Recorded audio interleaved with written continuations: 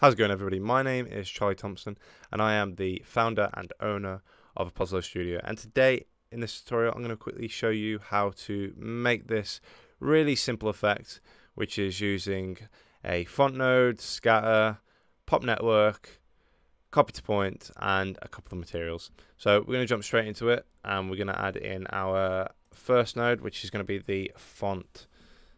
We jump straight into that. We're going to add in our text. So I'm going to put in a Aposlo,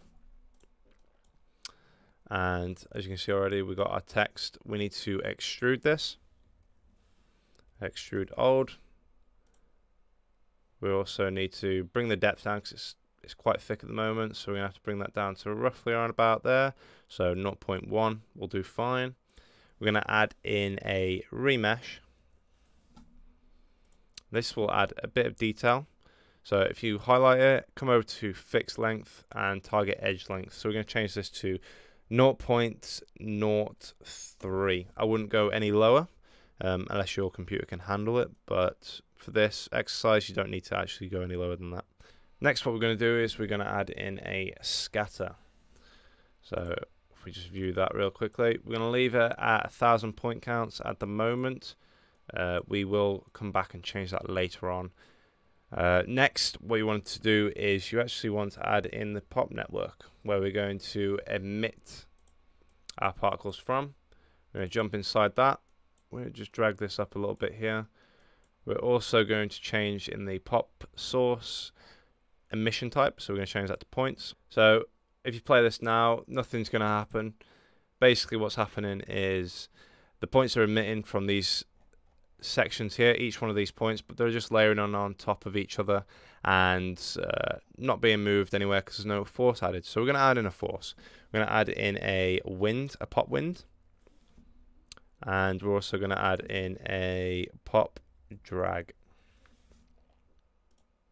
We're going to leave the drag settings. We don't need to change any of that. We are going to change the amplitude to 0.2. We're going to do 0.2. If we play this now, you'll see there's a bit of movement. They are emitting. We can go into the pop source and we can change the amount that is emitted, but you can always come do that later on when you actually come to render. So we're going to jump back out. We are now going to add in a p-scale randomize. So we're going to add in an attribute VOP. We're going to view that and we're going to jump in. So I'm just going to open this up, make it a little bit bigger. We're going to move this geometry VOP output out of the way because we don't need it. We're then going to come off the P position and we're going to add in a noise. We are going to select this. We're going to change the signature to 3D noise. We're going to change all these to promote. Promote all these so we can then edit it after and we don't have to keep coming back into the attribute VOP to change everything. Off the noise, you want to add in a bind export. Select it. We're going to change the name to p-scale. So we've just created a attribute there for p-scale. So all this now has randomized each point, each particle, and change the size and everything. So to change the scale though, we do need to add in a attribute wrangle.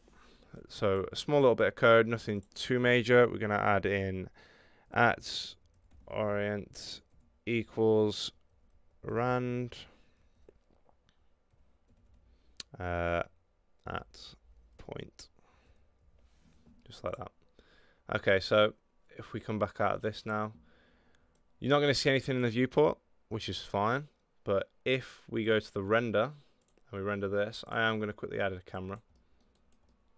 I'll put a camera here real quick. We haven't got very many points because we're only on frame 1. If I move this up now, we will have more. So as you can see, we do have a few big points, quite a few small points, and so on. You're not seeing much here because they're that small. So we jump back into here.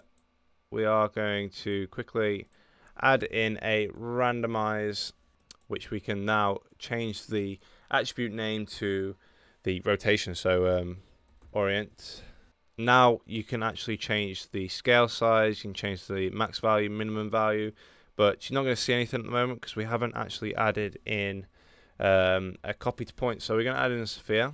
We're going to change the primitive type to polygon mesh. We're going to change the rows and the columns down to 5 each, so it's not going to crash our computers. We're going to add it in a copy to point node, which the first one will go into the sphere, second one into the points. So already you can see there's a big difference. I am going to quickly come into the attribute VOP and come down to the amplitude, which we're going to bring down just slightly, just so we can see a little bit more. So there you go. We have a couple of points here and there. If I zoom in through this, you'll see they're all different rotations, they're all different scales, and you can also see where the colors are going to appear for the material. So the way that you can change where the colors are appearing is you can come into the attribute VOP, change the frequency and the roughness. What the frequency does, if I quickly show you now, if I pump it up a little bit, you'll see that the higher the frequency, the more randomized the colors are going to be. So you're going to have more of the blue and more of the white. If you bring it down, you're going to have less. So if I bring it down to, let's say we bring it down to 1, and then we're going to bring it down to 0.3. So as you can see, there's basically only 2. You've got the white and the blue. But I'm going to leave mine at around about 3. Yeah, I'm going to leave it around about 3. We haven't got very many particles there. If I bring this up now, it should show a little bit more. The roughness, what the roughness does is, if you have a look at this section here, it's the in between the colors. So if I bring the roughness all the way down here, you'll see how it separates them. To bring it all the way up, we'll end up meshing it all together. So I wouldn't go anything above 0.5 and nothing really below 0.3 to 0.6 possibly. So I'm going to go bang in the middle. We're going to go 0.48. Now what we can do is we can go back into the camera, we can render this. I'm going to add in a quick light, so I'm going to add in the skylight, which will make the render look a little bit better. Add a little bit of shadow into it. Now what we want to do is we want to open up the material palette. So for this preview, I actually use basic liquid material, which we can get now. I'm just going to drag and drop this into the material palette, and we're going to edit it first before we actually put it on here, as it will take a little bit to render if we don't. So if you come over to the refraction, we're going to disable this. We're then going to come over to the subsurface. We're going to enable that, which would be, in this case, it will be the white the subsurface is the white part here, and the diffuse is actually the blue bit. So if we come over to here, I'm going to leave it on white, but I am going to come down to the scattering, which will increase the intensity of the white, which you can come over to the single intensity, change that to 10. We're going to come over to diffuse. We're going to come all the way down. I'm going to change this to black for the moment. So we've got the black and the white there.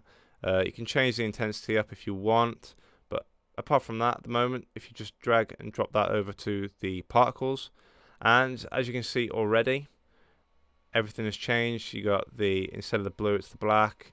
The white is there as well. So yeah, that's basically about it, guys.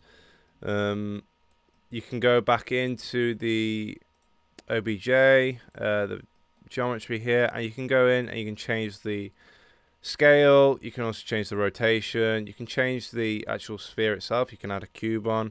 You can do anything really with this setup.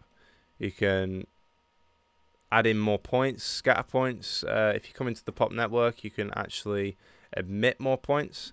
So if I change this to 10, we are going to have to go back to scratch, and we're going to go to 96. Shouldn't take too long, and it will have just emitted more points. So just go in, have a look around, change a few things. You can change the text. You can even change it to a geometry. So if I just Move this to one side, and we add in, let's say, a cube. Oh, we add a cube in. Put this down here. We have to reset that.